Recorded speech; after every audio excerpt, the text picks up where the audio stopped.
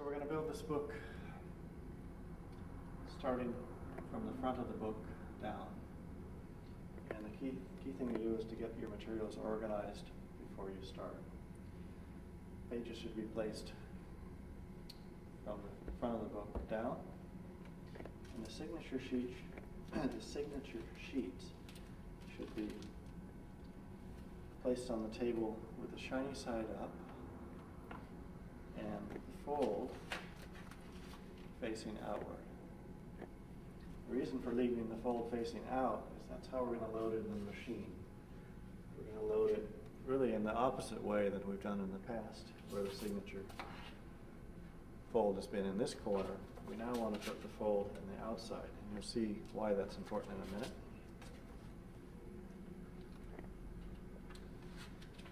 So the first page is always a little bit more complicated because we're adding an end leaf and the title page. So our picture that's going to show through the window, that's going to go face down in the machine. Then we'll add our end leaf and our first photo of the book.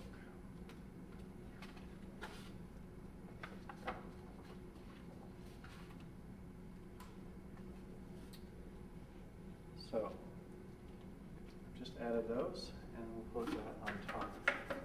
As I go through the book, I'm giving each page a little tap.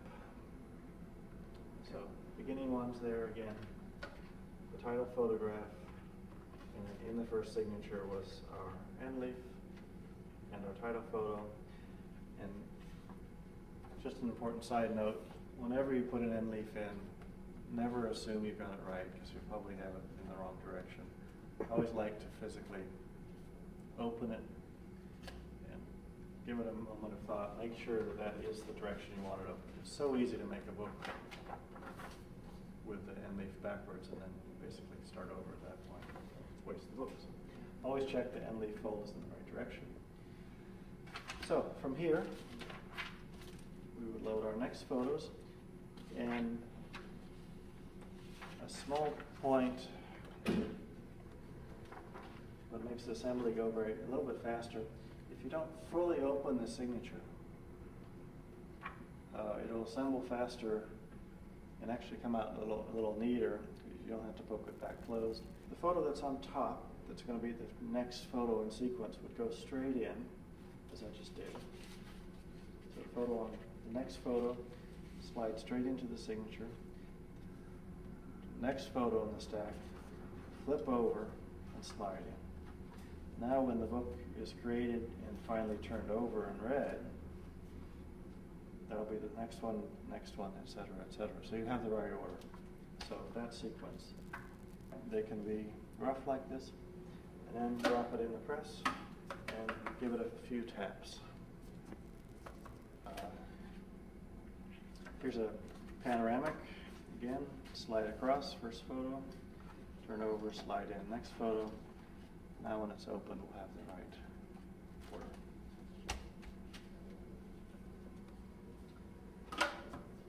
Drop it into the machine, tap again.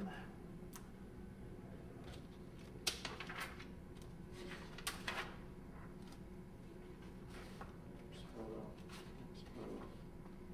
And another important note, when I'm handling the signature, I'm lifting it, dropping it in, but of course I'm not squeezing it. You don't want to grab this, because that would tack it down. And even if you tried to square it up, you want to square it in the machine. So I'm handling it gently so that it doesn't stick ahead of time. I'm just putting those in lightly. I'm more or less picking it up from underneath and then tossing it into the machine. And at this point, you can give it even a little toss if you like, and it will help even push the sheets into the edge, into the corner.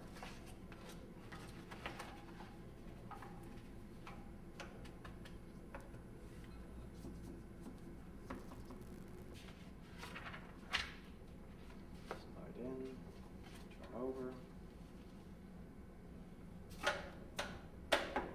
drop into the machine. Slide in, turn over,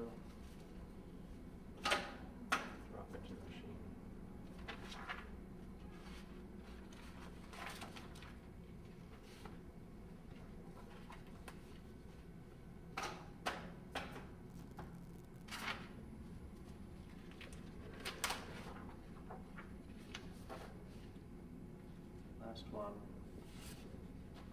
And leave. Drop in the machine. Tap, tap, tap, tap.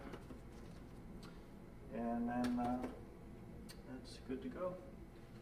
If you had quite a thick book, we could give us a little squeeze down like so, but shouldn't be necessary. Close and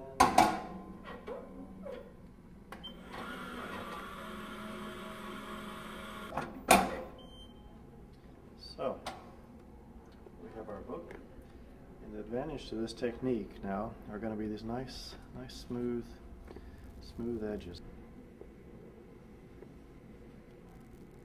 Looks good.